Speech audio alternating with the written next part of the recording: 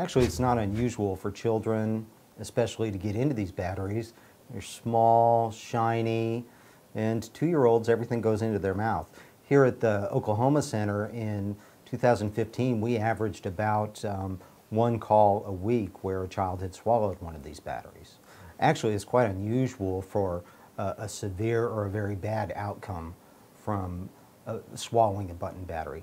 The problem is that when things go wrong, they go really wrong. For example, you can have severe burns in the esophagus and sepsis, where a person develops a infection throughout their entire body. Most of the cases, however, the battery just passes down through the stomach and comes out in the stool. One of the biggest concerns that we have is the potential for a burn in the esophagus, and it can be essentially like an electrical burn.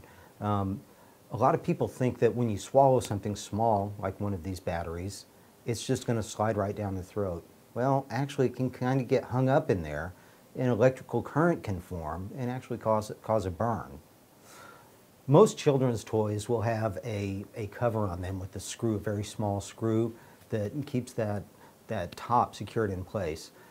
Check the children's toys before you give them. Make sure that latch or that top is on there securely, and occasionally go through and look at the products that you have in the house that you might not think of. Other examples of other products that might have this type of battery would be a musical greeting card, remote controls, a lot of different kind of toys, a remote for a car that has this type of battery as well. Make sure that all of those things are up and out of children's reach. Most products already come with the batteries pre-installed, but occasionally we will see instances where the batteries are separate. It's very important to keep those away from children. Another thing that sometimes happens is that in changing out batteries, maybe a parent will drop a battery. They're very easy to get lost in the carpet. Children seem to be masters of finding stuff that we can't find, and at the young age of maybe 1, 2, where this is most prevalent, everything goes into the mouth and consequently can be swallowed, and injury can follow. It's tempting to think that if my child swallowed one of these batteries, they're going to be coughing or choking. That's not always the case. It's important to remember that. The safest thing to do, the best thing to do, is to have that child x-rayed. An x-ray will very quickly determine where that battery is in the gastrointestinal tract. If it's up in the esophagus, the physician is going to need to take action right away.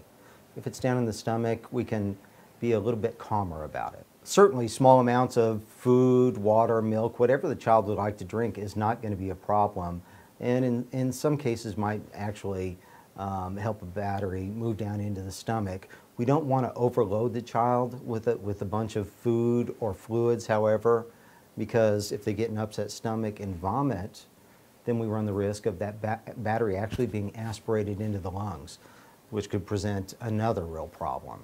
So small amounts of liquid and food are fine, not large amounts. Most of the injuries that are caused by these batteries are from the electrical current that develops around them when it comes in contact with tissue. They actually are built very sturdily, and it's fairly unusual for them to break while they're inside the person as they're passing through. So once they pass out of the esophagus and aren't trapped against flesh on the inside, we should be okay. It's going to be unpleasant for parents to have to watch as it passes through. They'll have to check the child's stool, but if it doesn't pass within 2 or 3 days, then we might want to have the child checked again. Maybe another x-ray might be in order. So I would advise parents or caregivers to call the Poison Center. We will explain what we feel is the best course of approach. And you can reach us at 800-222-1222. We've got nurses and pharmacists on the lines. We'll be happy to help you out.